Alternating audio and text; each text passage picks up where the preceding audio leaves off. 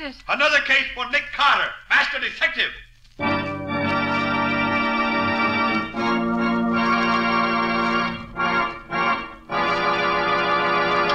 Yes, it's another case for that most famous of all manhunters, the detective whose ability at solving crime is unequaled in the history of detective fiction. Nick Carter, Master Detective. Tonight's curious adventure... Dead Witnesses. Or Nick Carter and the Mystery of the Murder Room.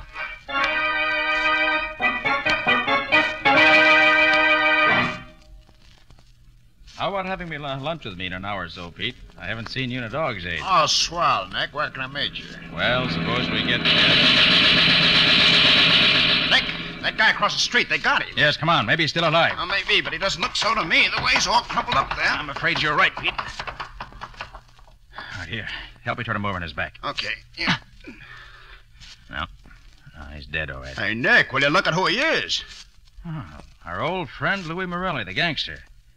Well, he'll never muscle in on anybody's rackets again. He certainly took care of that. Yeah, now they can take his name off the blotter at headquarters. But, Nick, did you see who was in the front seat of that death car as it went by us? Yes, Pete, I did. Slug Barron. Yeah, Nick, Slug Barron in person. Do you realize what this means? We now have something we've been trying to get for the past 3 years. Evidence against Slug that will let us put him away.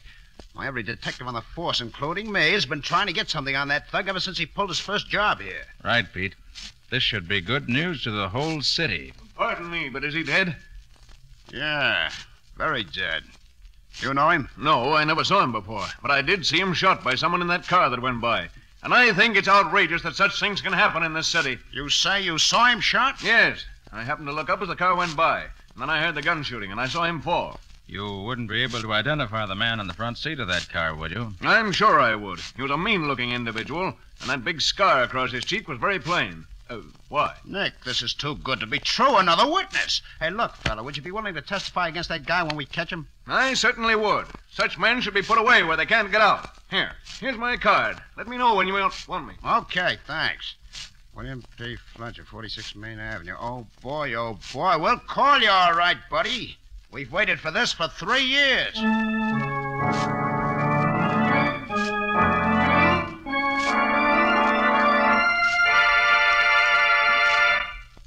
Nick, that's the best news I've had in this department in years. Have you picked up Slug yet, Riley? Oh, but the boys will be in with him any minute now. And then with 3 honest-to-goodness witnesses against him, we'll put him in the chair and strap him down tight. And that'll be a happy day in my life. I know just how you feel, Riley. That's been... Yeah? Just got a report that a man was knocked down and killed by a truck over on the east side. About 2:30 this afternoon. Huh? Apparently an accident, although the body was pretty badly smashed up. I thought you'd like to know. And why did you think I'd like to know? Because the guy has been identified as William P. Fletcher of 46 Main Avenue. William P. Fletcher. Nick, that's the fellow who was going to be a witness for us against Slug Barron. So Slugger's up to his old tricks again. You think so too, do you? I don't think there's much question about it. Slug finds there's a witness. If witness can't be intimidated, witness disappears. Simple as 2 and 2. Hey, you'd better look out for a guy named Nick Carter, then. I've been doing that for years, Riley. This won't be the first time I've come up against Mr. Slug Barron. Hey, Chief. Yeah? Look, we've combed this whole town from end to end, including up and down and sideways, and there ain't a guy assigned a Slug anywhere. What do you mean there ain't a sign of him? There's got to be. He ain't left town, has he? Well, I don't think so, but we can't locate him. Him or the death car, and nobody knows anything about him either. Or if they do, they won't talk. Which is nothing new. Well, if Slug's still in town, Pete, and you guys don't bring him in the next 24 hours, you can turn in your badges. Okay, Lieutenant, I'll do my best. Your best ain't good enough. You gotta do better. Can you beat it, Nick? For 3 years, this Slug Barron has been head man in the city. And for 3 years, me and him has been at it tooth and nail. He's been the head of every big racket we've had. Why, we've arrested him 20 times, and 20 times we've had to let him go because we couldn't prove nothing on him. And every time we let him out of here, he laughs in my face. Now he kills this Morelli, and 3 witnesses see him do it, and they're willing to testify, and suddenly 1 witness is killed, and we can't find Slug anywhere. Now, calm down, Riley. Your biggest job right now is to keep your witnesses alive until you do find Slug. We'll still hang it on him with you and Pete as witnesses, even if he did get rid of Fletcher. Now, look, Nick, wouldn't you like to get after Slug yourself? Why? You could call it self-protection, Nick. Don't forget you're a witness now, too. Okay, Riley, since you put it that way. I'll do what I can to get Slug for you.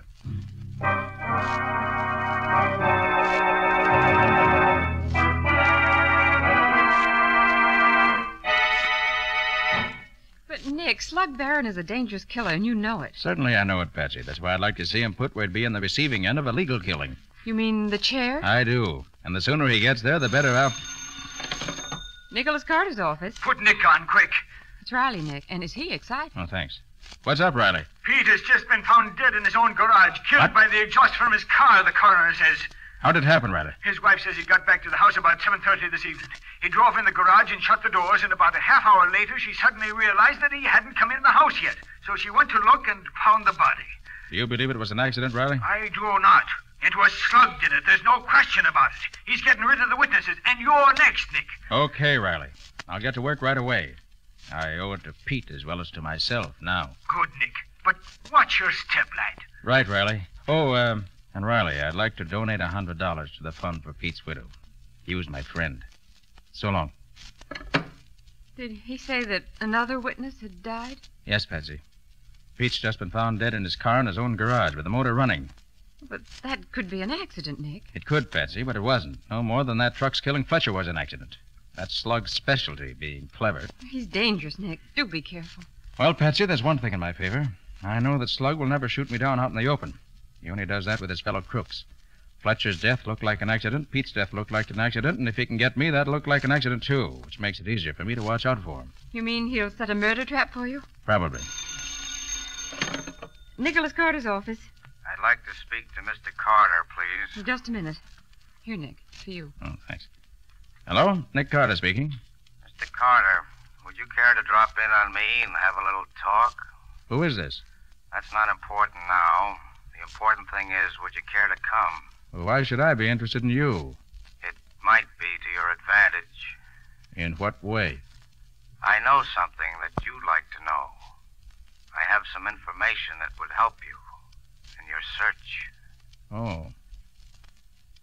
Where are you? I'm in the Cascade nightclub. Will you join me? Yes. How can I find you? I shall be at the far right-hand table as you enter the main dining room. I shall look forward to seeing you in, shall we say, about half an hour. Okay. I'll be there. Oh, Nick, you mustn't go. This is probably the very trap you were telling me Slug would set for you. It may be, Patsy. Although I doubt that he'd use the Cascade nightclub. That's a little too well known for him. But, Nick, people who have legitimate business Patsy, with you... I can't afford to overlook any source of information. But there are other ways of getting information besides sticking your neck out for it. This man's voice interests me, Patsy. I think I'd like to see what he looks like. Besides, it isn't often that I get a chance to go to a nightclub like the Cascade. Maybe I can stick him with a check.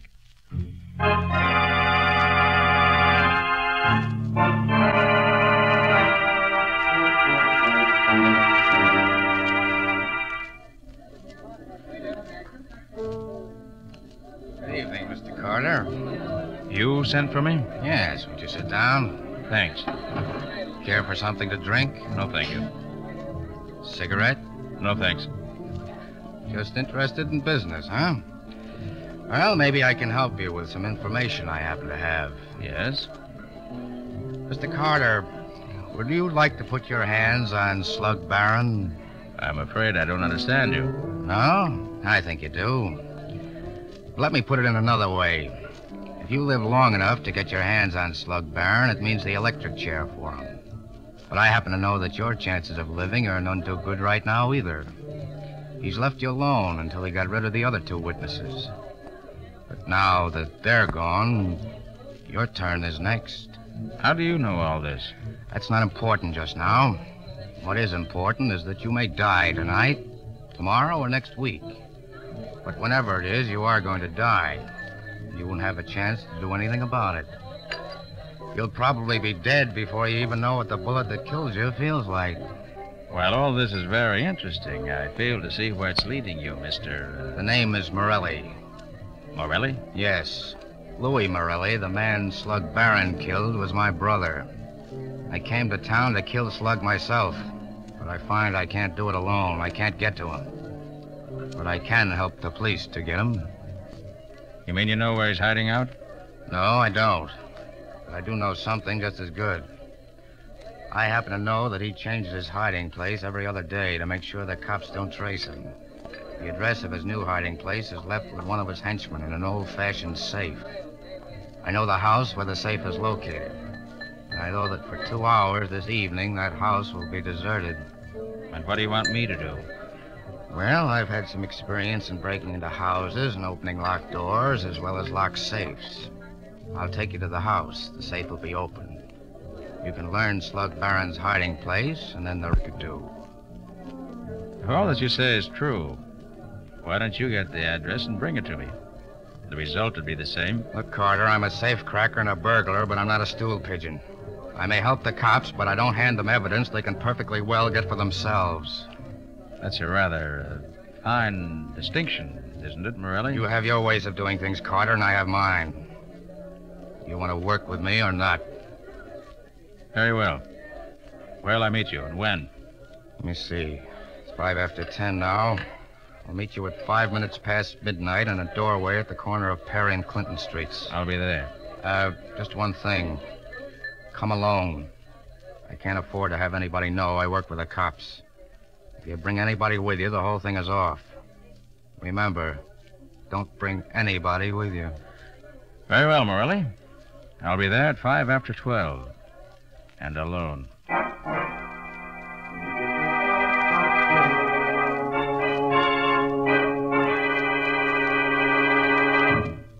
Now, wait till I get a pencil here. All right. Go ahead, Nick. What's he look like? Medium height, black hair, blue eyes, little mustache. Weighs about 135 pounds. Uh-huh. Parts his hair way over on the left side. Scar on back of her right hand. Nose has been broken and fixed up. Yeah. You know him? Well, not offhand, Nick. But if he's in the gallery, I'll get him for you. Is there anything else? Not now, Riley. Meet me in a half hour at Daly's lunchroom. And where is Daly's lunchroom? Out on Palmer Avenue near the city line. But, Nick, that's 3 miles from here. Right. Daly's is far enough out so that nobody's going to bother us. I'll meet you there in half an hour. Okay, Nick, okay. I'll be there. I don't know. Sometimes I can't figure that guy Carter out at all.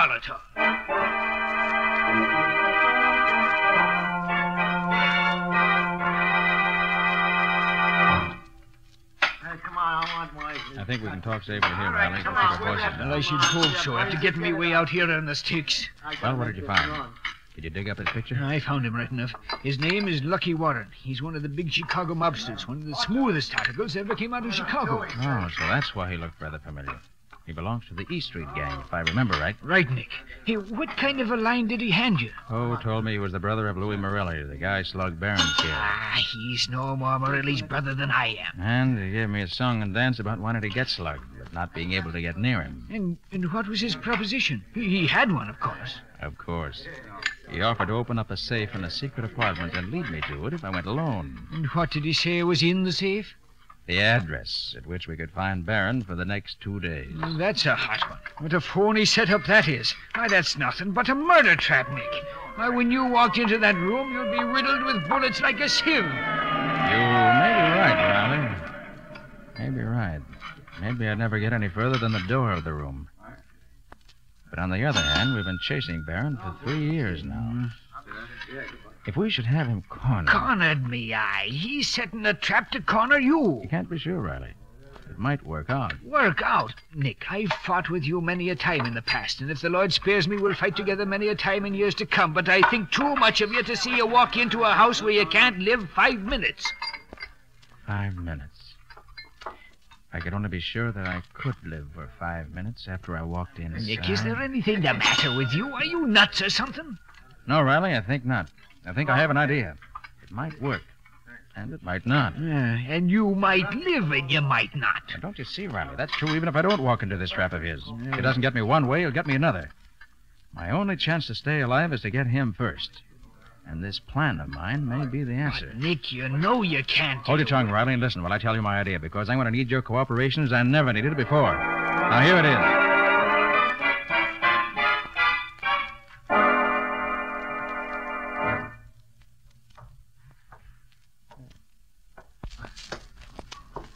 Right on time, I see, Carter. Yes, Morelli. Let's get going. Certainly. The house is not far from here, just around the corner, as a matter of fact. I just come from there. The door to the basement is open, and the safe is in one of the upstairs rooms. And you think there'll be nobody there for at least 2 hours? For between 2 and 3 hours, the house will be deserted. You going to show me the room where the safe is? I've done all I'm going to do. The door is open and the safe is open. The rest is up to you. I hope your information's correct. I shouldn't like to be caught in a strange house rifling the safe. That's the least of your worries. That is, catching Slug Barron is much more important, isn't it? Oh, yes, of course. Here. This is the house. It's all red brick. Number 42. Doesn't look very inviting, does it? Gone already, huh? Didn't take you long to leave, did it? Well, Nick, you're on your own now.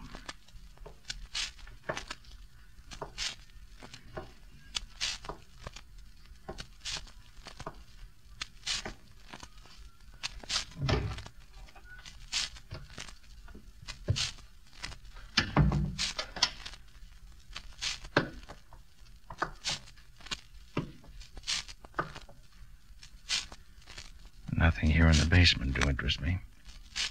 Yeah, glad I thought to put new batteries in this flashlight tonight.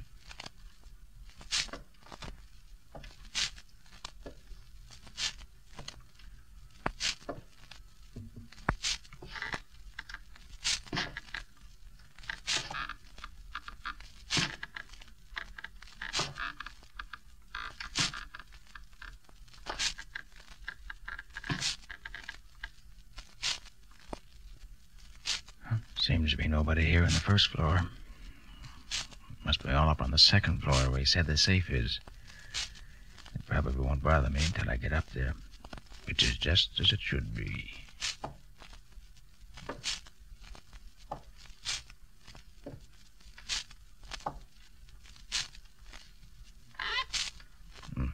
Must be in the living room.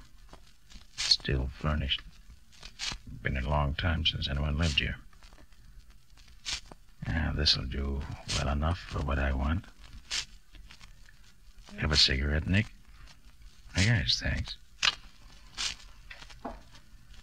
Have another cigarette, Nick? Why, yes, thanks. Won't you have another cigarette, Nick? Why, yes, thanks, I will. Now, just... Sounds as if they're getting nervous upstairs. Oh, don't worry, friend. I'll be up in just a minute.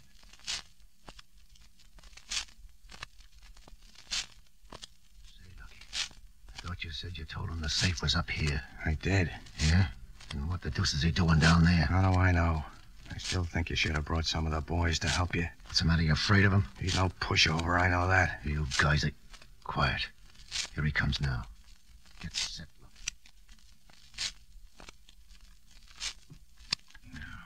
These are the creakiest stairs I ever heard.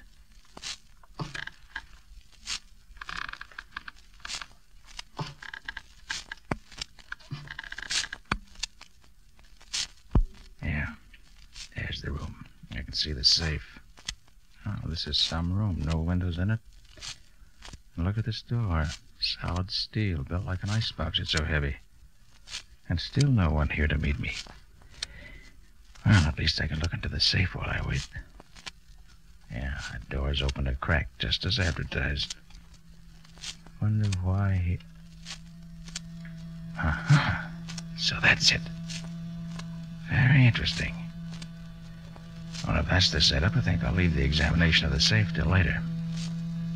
Now, that chair looks comfortable. I'll wait for my host there, with my gun in hand, just in case.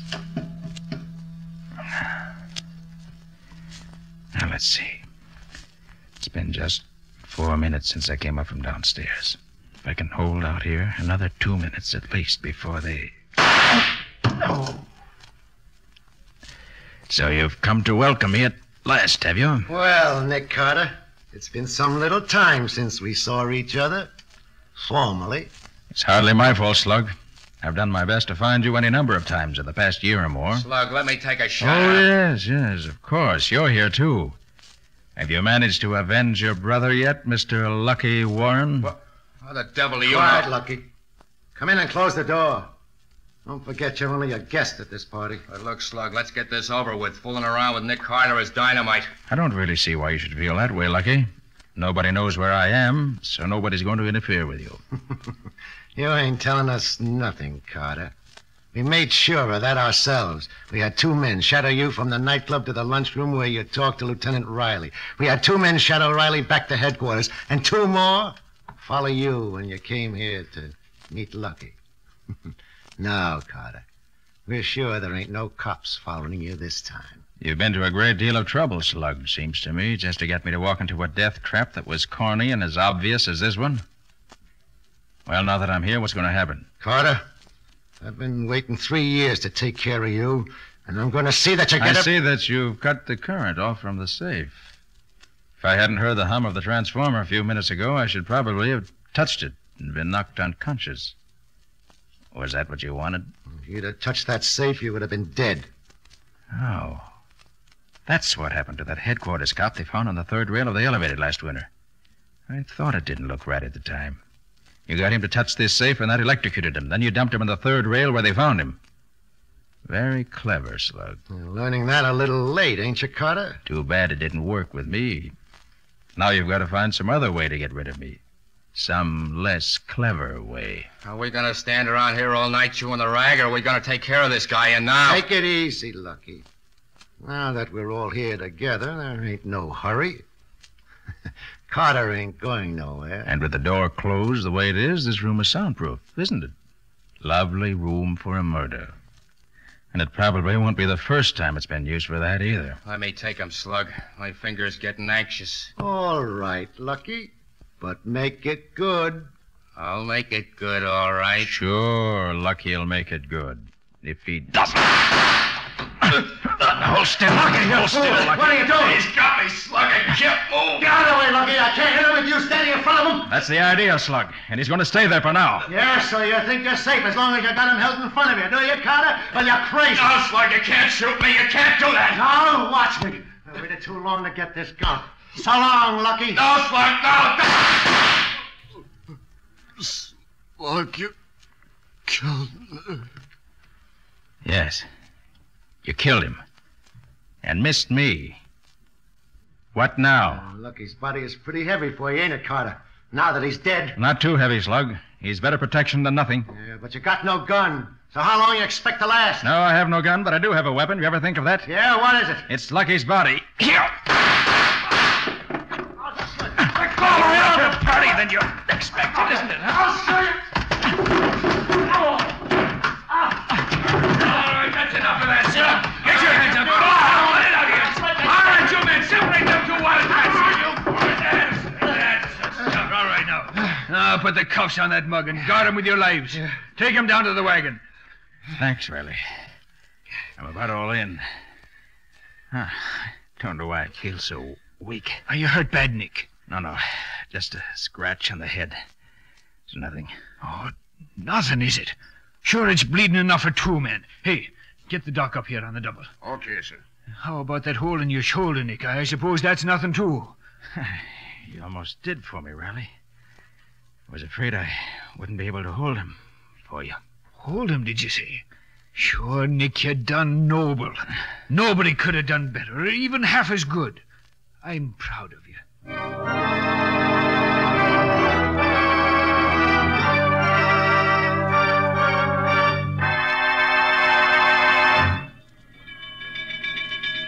I brought this old hurry-up wagon because I thought we might need to use it as an ambulance or as a hearse.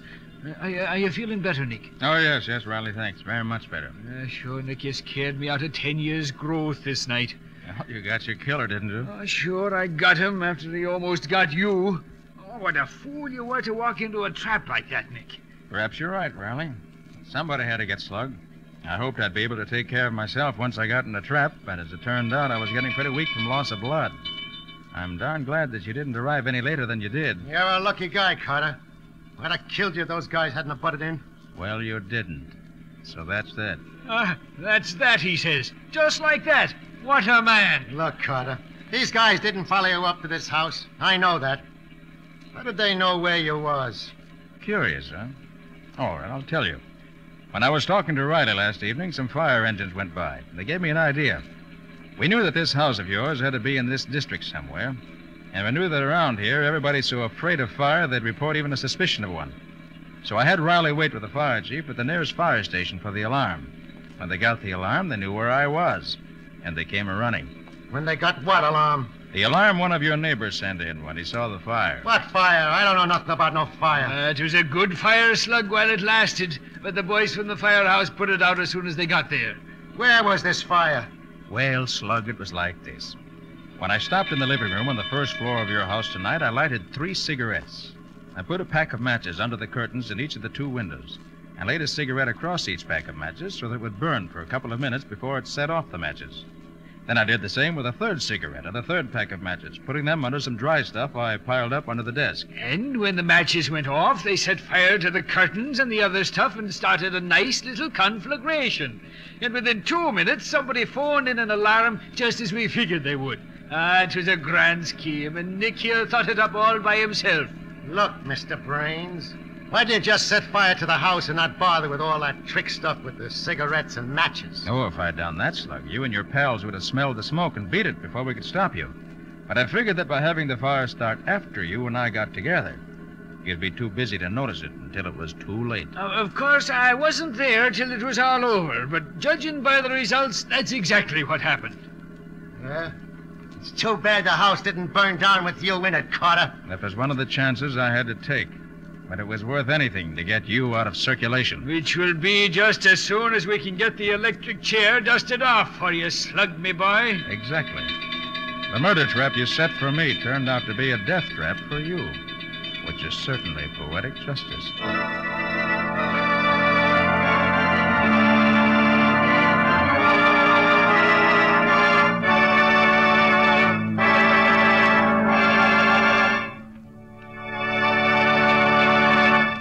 This has been another of the strange adventures of Nick Otter, Master Detective, which are brought to you regularly at the same time by WOR Mutual. How about a little preview of next week's story, Nick? Well, next week I want to tell you about an adventure that we had in which Scubby was much more concerned than I was. Well, that isn't quite true, Mr. Scott. What Nick really means is that while he was doing the detective work that finally solved the case, Scubby was having the real adventure. You mean that in this case, the solution and the excitement were 2 different things? Well, yes. We were up against a hijacking gang that stopped at nothing. Scubby set out to help me by getting some information from the inside. But all he succeeded in doing was to get himself in a real man-sized jam. With Nick getting him out of it, of course. Oh, of course. Well, if it's exciting, I'll be around listening. You'll find it plenty exciting, I promise you. So until next week, so long. So long. So long to you both. In the strange adventure you have just heard, Nick Otter was impersonated by Lon Clark, Patsy by Helen Choate, Lieutenant Riley by Humphrey Davis. Original music was played by Lou White. The entire production was written and directed by Jock McGregor.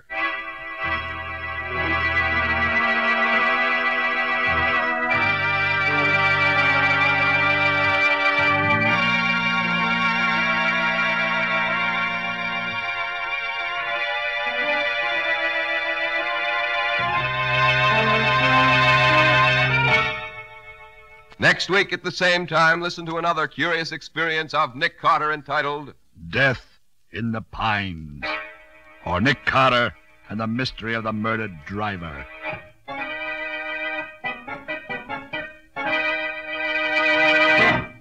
This story is a copyrighted feature of Street and Smith Publications, Incorporated.